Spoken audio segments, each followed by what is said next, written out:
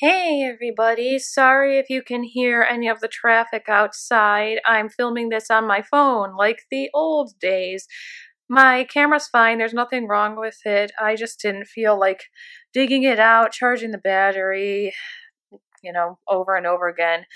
Because this is going to be kind of a vlog. I haven't done a proper vlog in a while, besides just sitting here like I am right now and talking to you. I wanted to show you guys the process of how people prepare for a Comic-Con, how we get ready to be an artist alley, and everything that leads up to it, because what you guys all see is just the end of it. You just see it at the easy part for us when we're at our table and we don't have to worry about anything besides selling stuff and collecting money. You don't see the hardships that go into it.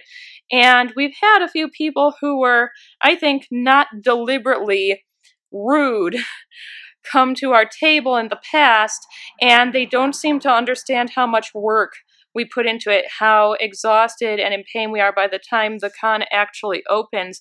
So I'm hoping to shed some light on that and help some of you who might not know how difficult it can be understand better why things are priced the way they are, why we might get tired partway through the day. I hope that this helps you end up with a greater appreciation for what we do in Artist Alley. So I'm going to Motor City Comic Con next weekend. I'm going to Michigan on Monday. It's currently Saturday. I'm going to be there for a week, and then I'm going up on Friday, Saturday, and Sunday for that convention. It's the 30th anniversary of it, so it's going to be huge. It's going to be bumper to bumper nonstop. I am going to try to vlog everything that's happening before the con, and I'm going to try to vlog some of afterwards and how tired we are, but how happy we are too. I want to do my best to vlog some of the convention itself, but I can't really make any promises with that because of the fact that it is going to be very busy.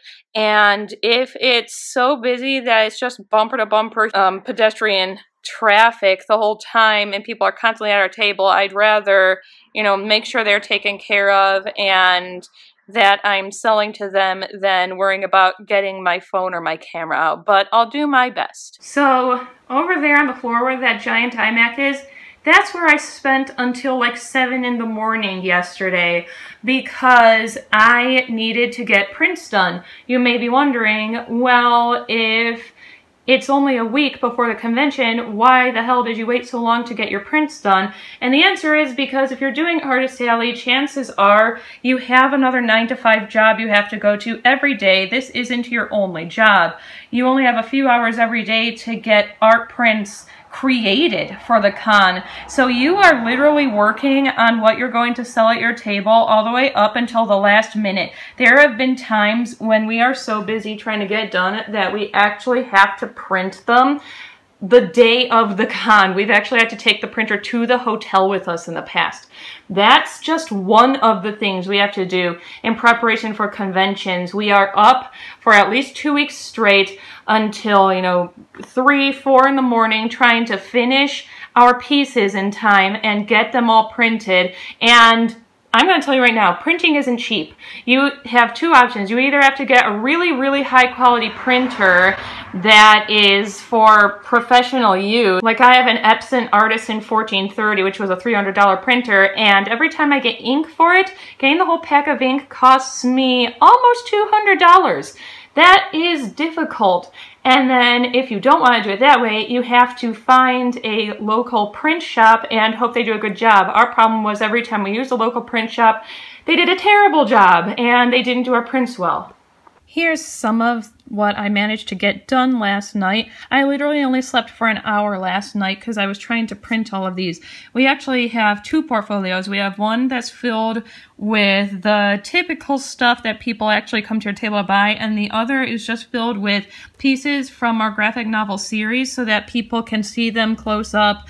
We have book 1 and 2 pictures and book 3, which isn't released yet. It's not released until August, but it can give people an idea of whether or not they'll be interested. Problem here, there are 27 prints here, and by the time I got to print number 27, I completely ran out of black ink, and I have to go like 20 minutes away on the highway to go get some more black ink, which is very, very annoying. And because there's black in every piece that we do, I kind of have to have black ink or I can't print anything. So we're gonna have to rush out on our way up to Michigan to get some more ink, or rush out tonight and do the rest of our prints, because this isn't everything. This isn't everything that we want to bring with us. Not to mention, not everyone does art prints like this. I also knit, and I make things out of clay, and I make perfume. There's a lot of stuff that we create and bring to the con, and all of that takes time. And when you think about it, each of these items that we create takes at least 8 hours, sometimes longer than that. And for the most part, we don't even get paid minimum wage for our time. We mostly just get paid what we spent on the items plus a few pennies extra for profit. It's the morning of the day we set off for Michigan for Motor City Con. I accidentally woke up at like 5 in the morning, needed to be up to get out the door by 7:30 in the morning, so it was just not worth my time to go back to sleep for even a nap. I'm exhausted, not just because of that, but because I've had like a 3-day flare now, and it's showing no signs of going away, which means I get to be in a car for 8 hours with a pain flare. Sorry about the really abrupt stop to that last portion of the video. I wasn't expecting it, but Phoenix just called because she was out kind of just driving around, getting used to the rental car that we're in. I'm in the car now.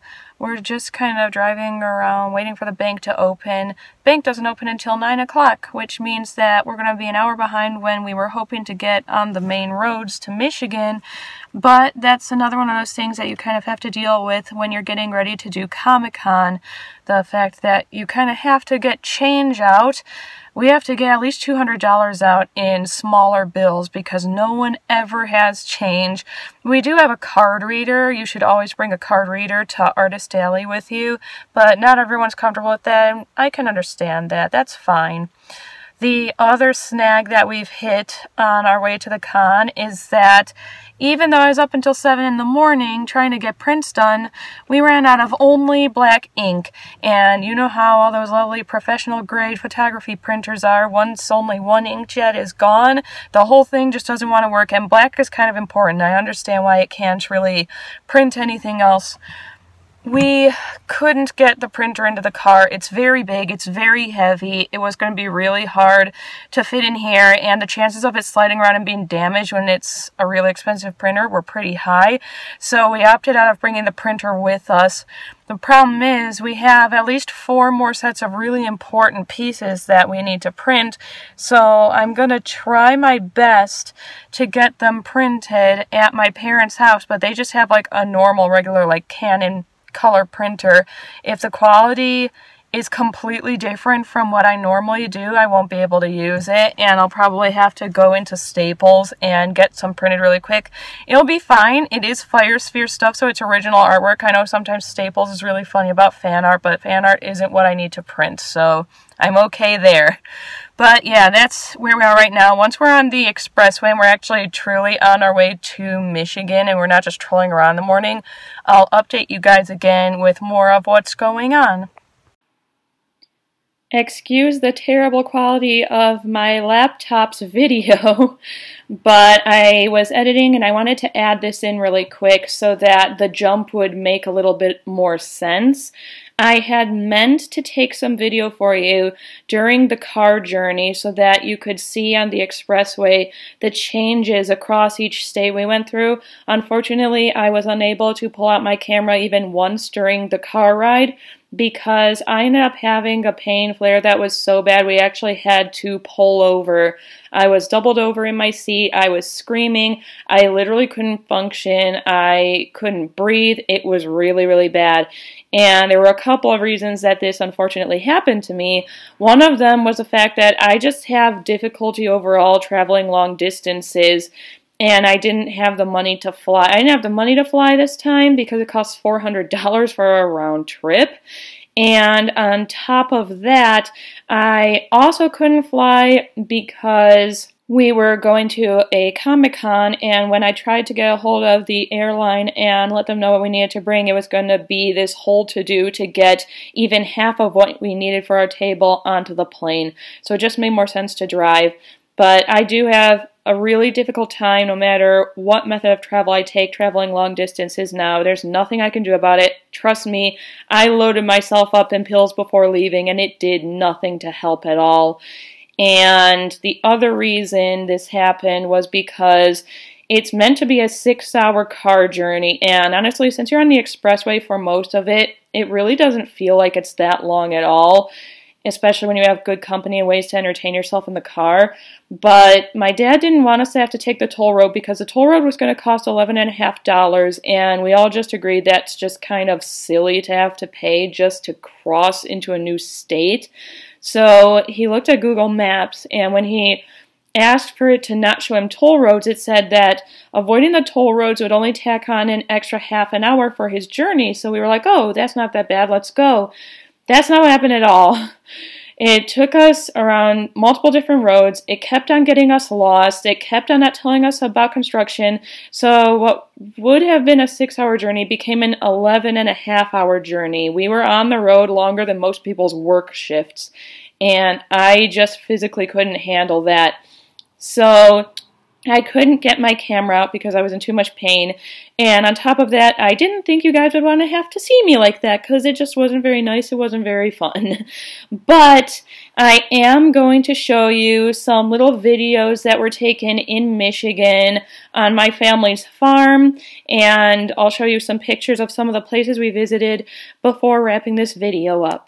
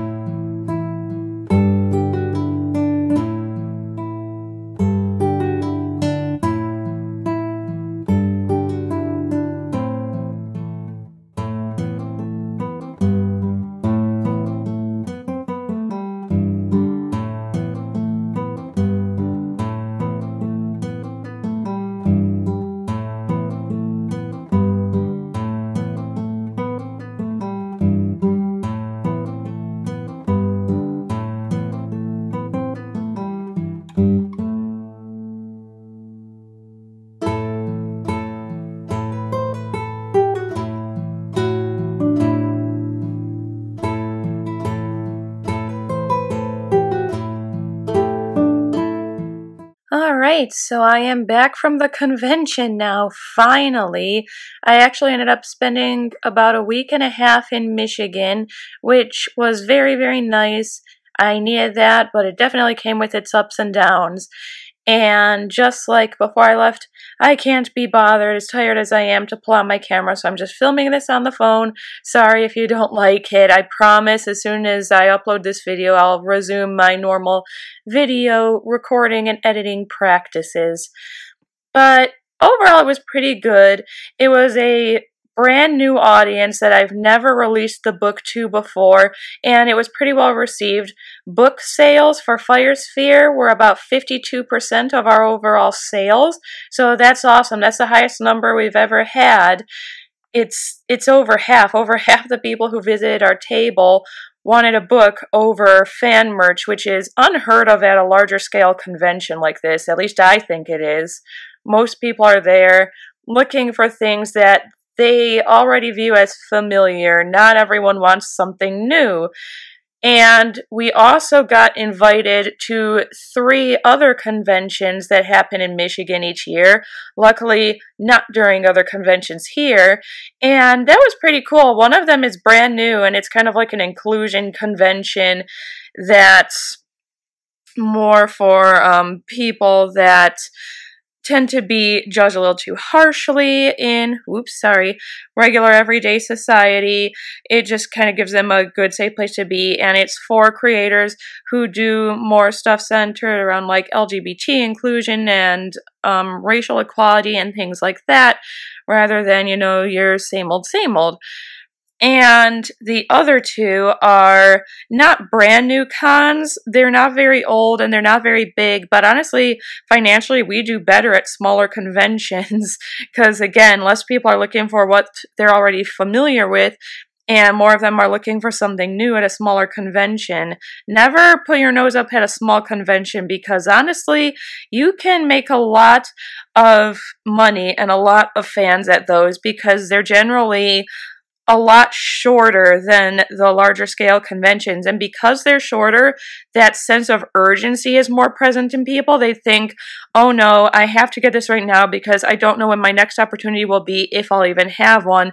So they tend to drop more money at your table all at once. The other good things about those second two conventions that I mentioned that we were invited to are that they're creator-only conventions. There's no celebrity guests at all at these conventions. It's only for people who are selling something that they make themselves, and I live for those conventions because I think a lot of people don't realize, so they don't appreciate how much work goes into creating a graphic novel, especially if only one or two people are working on it.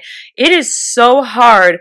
You take like a year already trying to write your whole story out, then you have to do all the drawing and the coloring and the shading and everything by yourself, and it's really crunch time. You work non-stop until like 3-4:30 in the morning every single day trying to get these things done in time, only to hope people are going to like it, to hope that they'll actually buy it and enjoy it and come back for the next book in the series. So when we're outshined by these towers of comic books that already exist, or these towers of fan art, it does bother us. It bothers us a lot. Like, yes, we understand that you put a lot of work into fan art too. We also have fan art that we sell at conventions. There's absolutely nothing wrong with selling it. I don't have a problem so much with the people selling fan art as I do with the fact that most people go to these conventions just to buy that. And then those are the same people who end up complaining that there's nothing new. It's like, well, no, there is. There's actually a lot of new stuff out there. You're just not giving it a chance. In terms of doing Motor City Comic Con again next year, I'm not 100% on it yet. There were definitely some hiccups in the road, but I also had things I really liked about it. I want to talk to my publisher today and get his take on it and see what he thinks, because it is something we need help with. It's a very expensive con to do by yourself and a very physically demanding con to do by yourself. So definitely, if you ever think of doing it, take some extra people with you. Other than that, I'm really sorry that I got no videos at all at the con. I didn't even get photos at the con. It was so busy and there were so many people. I never even had enough time to turn my camera on during the convention. But I will try again for Sci-Fi Valley. That's in about 2 weeks, and hopefully I'll get a better video of the actual convention scene for you then. But I hope that you still kind of enjoyed this, even though it wasn't my most exciting vlog, just so I can get something out there. And as I said, I promise that my regular video and editing quality will return in the next video. I'm just tired from this. I'm happy, but I'm tired, and I just kind of needed a break.